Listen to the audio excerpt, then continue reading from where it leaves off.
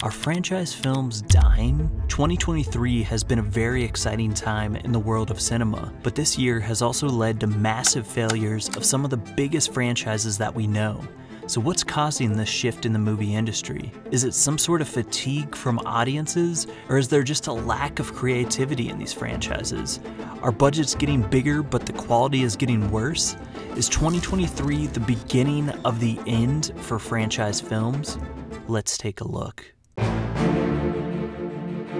So I decided to start my research by heading over to the box office. This is usually a pretty good indicator for if a film is succeeding or not. But of course, the amount of money a film is making doesn't necessarily mean the movie is any good. We'll set that point aside for now and just look at the top 15 highest grossing films of 2023 so far. And just from a quick glance, franchises seem to be dominating the box office, as 8 of the top 15 films are franchises.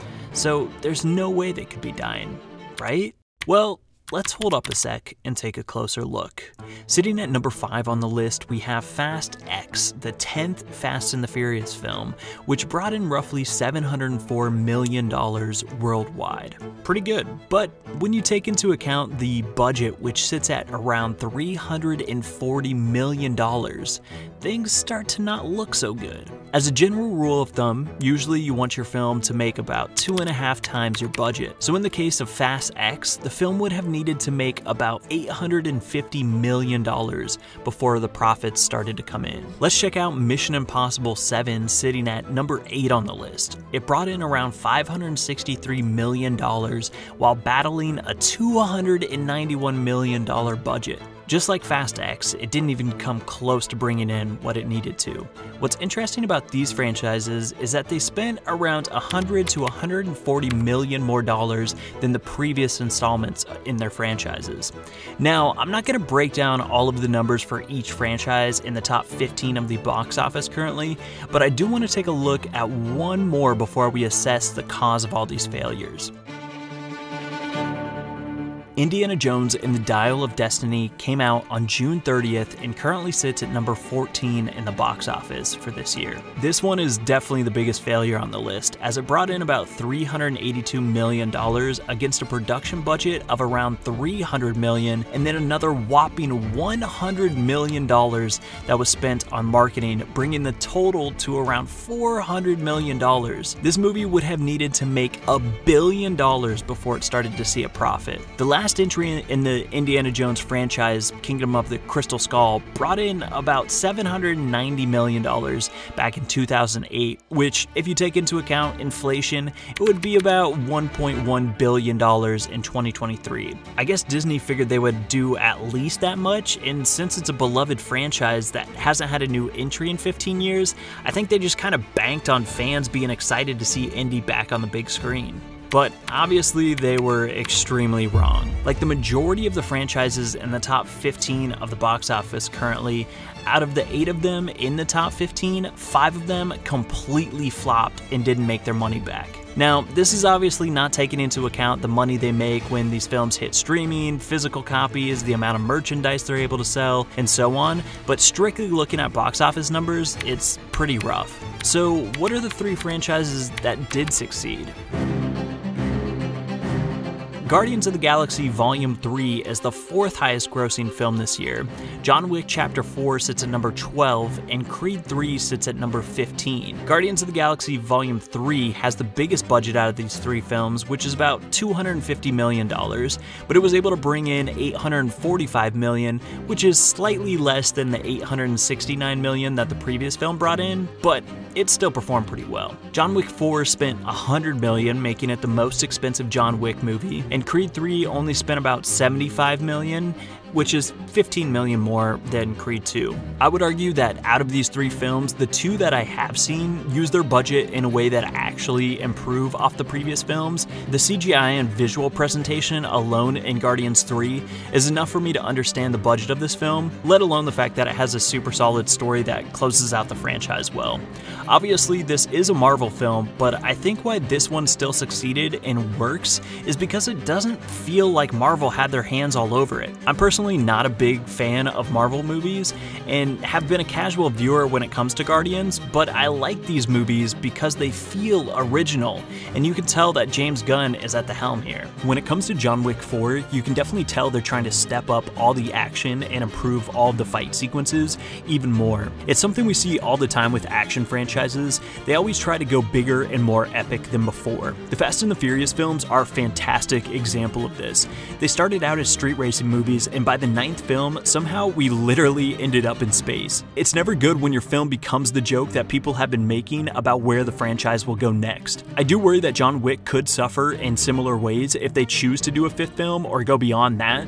In regards to number 4, it still feels oddly fresh because the style is perfected even more. From the action choreography to the satisfying gore and beautiful cinematography, it's so well put together, and you can tell the entire team behind it cares about this franchise and wants to give audiences the greatest action movie of all time. The money spent here makes sense because the quality of the film is better than the previous, and it also progresses the story even further. It's not just relying on a couple big gimmicky scenes like we've seen the Fast and the Furious do by going to space, having Han come back from the dead, or hack zombie cars and so on. Now, don't get me wrong, I absolutely love the Fast and the Furious franchise, but they definitely seem to focus too much sometimes on these types of scenes rather than the film as a whole, like John Wick 4 does. The 4th film builds off the John Wick formula by still taking risks, trying new things and new approaches, as well as opening the story up more and adding to the world, which is why it still feels fresh and exciting. So franchises can definitely still succeed in 2023, but in order to do so, they need to be original and do more than the previous entry. It's okay to rely on a formula that's worked, but you still need to continue to build on it, while not losing what made it successful in the first place. The issue with the films that didn't pop this year is not that they are part of a franchise, but they suffer instead by being films in a franchise that choose to do nothing unique or new, and in some cases, they might even take it too far. There's definitely a very fine line to walk here. I mean, look at the reviews for Fast X, Transformers, or Indiana Jones. At best, the majority of the franchises that are sitting towards the top of the box office have average reviews. I think this year has really shown the industry that breaking away from tradition and trying things that are fun and unique, but still keep the base of what the franchise was built on, is where the real success lies, and also just finding stories that haven't been told yet. The number 1 film this year is Barbie, sitting at $1.4 billion worldwide, and also has above average reviews. The film is of course based on a very iconic brand, but you still can't deny the creativity in this film. It's fun and playful. The same goes for the Mario movie. Iconic characters we all know, but a story that we haven't seen on the big screen before. So it feels like something new, even though it's a pretty safe, played, straightforward film. One of the biggest successes this year is easily Sound of Freedom. Whatever your opinion is of this film, it's hard to deny that this one didn't grasp audiences' attention. It sits at number 18 on the year with $191 million at the box office on a $14.5 million budget. That's impressive, and the general audiences seem to only have good things to say about this film. It's a story that hasn't been told yet, and it's on a topic that a lot of people seem to care about, which is why I think it's succeeded. One of the big factors that have led to success for these films is that people value their time and money when it comes to going to the theaters these days. If a movie doesn't look worth it, or looks like something they've already seen, then audiences are gonna stay home and maybe catch it when it hits streaming. The reason theaters were packed for Barbie and Oppenheimer is because it felt like an event you didn't want to miss out on. It was 2 original movies in an oversaturated market. The buzz and marketing around these films was great, whereas the failed franchise movies of this year tried to rely on, hey, you know us, so you should come and give us your money. And I just don't think that formula works for most moviegoers these days.